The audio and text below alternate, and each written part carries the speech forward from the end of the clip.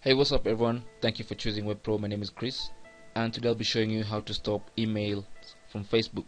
You can stop or block email notifications in your email account from Facebook. Facebook can, fill up your inbox with a lot of emails with useless notifications that you don't really need.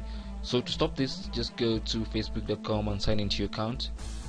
Go to the wheel icon on the top right hand side of your Facebook account and click on that.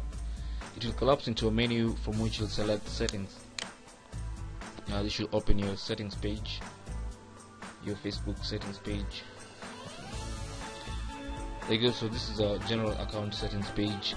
Then you're gonna go to the left hand column and select notifications. Now under notifications, you can say under email, you're gonna click edit, and from here you can select what kind of emails you want to receive from Facebook. Right here the default setting is all notifications except the ones you unsubscribe from.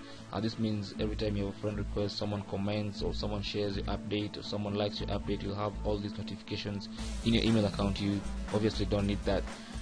There's a second option, that important notifications about you or activity you've missed, which is also too much information in your Facebook account, if you ask me. In your email inbox, there's a third option that says only notifications about your account, security and privacy, and this should be the option you should choose, because you really need to have notifications about security breaches on your Facebook account. So you just click that and say turn off, and this will be checked automatically, and then you can close. So now you've blocked, or you've stopped useless notifications from Facebook in your inbox. Thank you for watching. You can ask any question in the comment box below this video, and don't forget to subscribe. I'll see you guys soon.